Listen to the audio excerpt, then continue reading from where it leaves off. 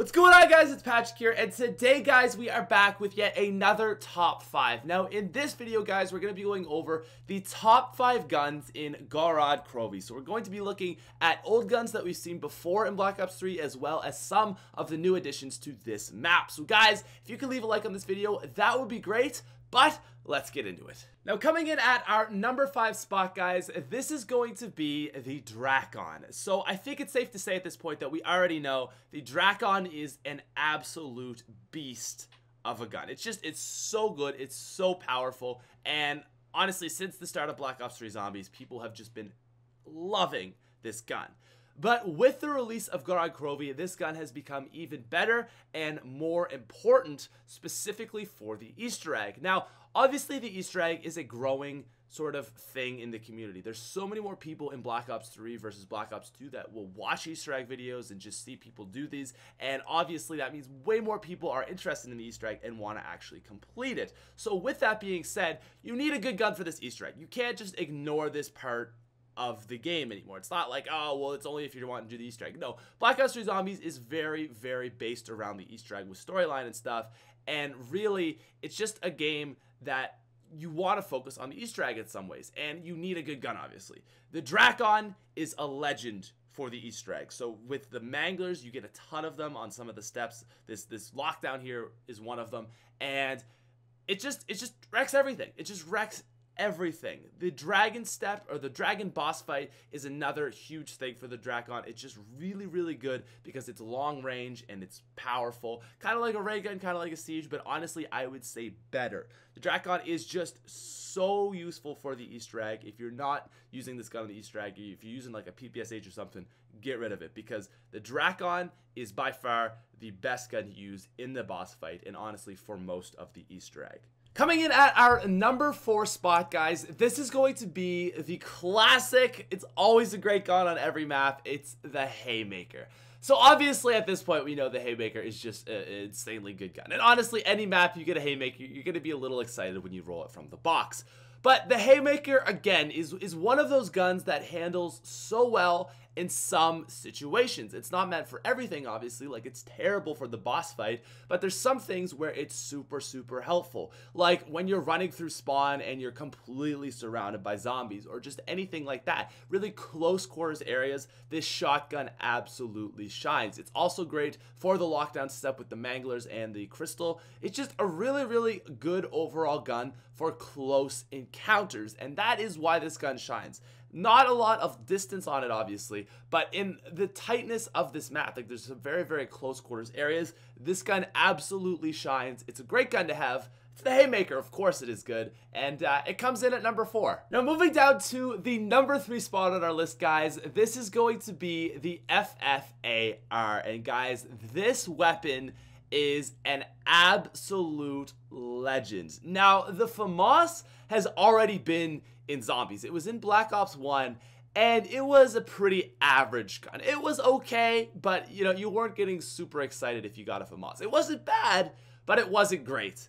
However, the FFAR, which is basically the exact same gun, has been ramped up, and it is legendary. This gun is extremely powerful, really, really good for headshots, and when you get this thing, you can just tell it is just an absolute beast. Now, what I really like this gun for is one of the steps for getting the Gauntlet of Siegfried requires you to get collateral kills, and this gun helps so much with that. Now, on top of that, it's obviously a really good long-range weapon for some parts of the Easter egg, or just the more open areas of the map. If you're camping and you got a long range of sight that you're trying to shoot down, this gun is going to be very, very good. It doesn't have the fastest rate of fire, but honestly, it is pretty dang quick. And honestly, guys, the FFAR, it's just a legend. It's so good. It comes in at number 3. Now, coming in at our number 2 spot, guys, this is going to be what is probably the most hyped gun in all of Zombies, and quite possibly the most overhyped gun in all of Zombies, guys. It's the PPSH.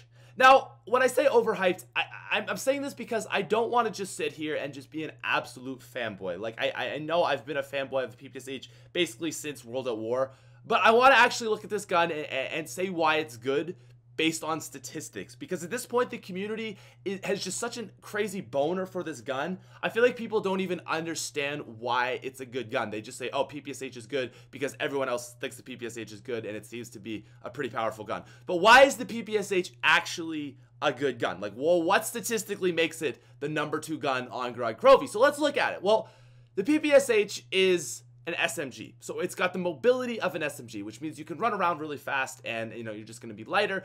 That is a super important thing on this map. It's such a close quarters map. The other thing is it's got the fire rate, which is really, really quick, a quick fire rate of an SMG. And the third thing is it's got the hip fire radius of an SMG. So if you're turning a corner, you run into a horde of zombies, you're like, oh, snap. This is a really good gun for that. Maybe not as good as a shotgun like the Haymaker, but it's really good for that simply because you can just get so many bullets out so quickly and just kill everything.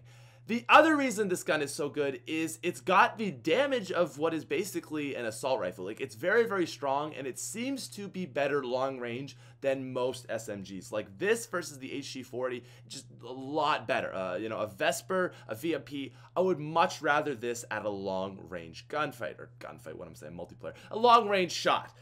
Now, the last thing that makes it so good is it's got the ammo capacity of an LMG. Most SMGs have like very, very limited ammo, but this thing is like, no, we're just gonna have all the ammo. Let's just go completely balls out, have like 900 bullets. It's ridiculous.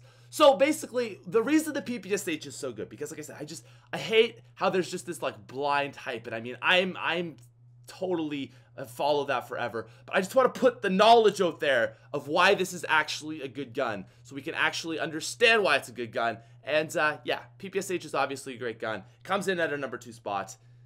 It's just a classic, man. And guys, coming in at our #1 spot, it's going to be the Ray Gun Mark III. Was there any doubt of what else it could be? No, the Ray Gun Mark III is an absolute legend of a gun, and I am so glad that they brought a new ray gun into this, because the Ray Gun Mark I, I've made a video on why it sucks, and it's actually pretty good in Gorod Krovi, but a lot of the Black Ops 3 Zombies maps, it's not that great. Mark II hasn't come back, but now we actually have a Mark III, and I gotta say, I'm really, really happy with this gun, because it's very versatile, like so ridiculously versatile. It's a very powerful weapon. You can just shoot it with the singles blaster and it will wreck zombies. It will wreck anything. It's just very, very good for that. It will wreck Valkyries, it will wreck Manglers, it will wreck zombies, it will wreck everything. But this gun really stands out when you use its combo, which is you shoot the left side, and then with your right blaster, you shoot the little yellow ball that comes out, and it turns into this giant Gershol. So it's a really interesting gun, because it's kind of like a Gershmaker, but you have to kind of be skilled to use it.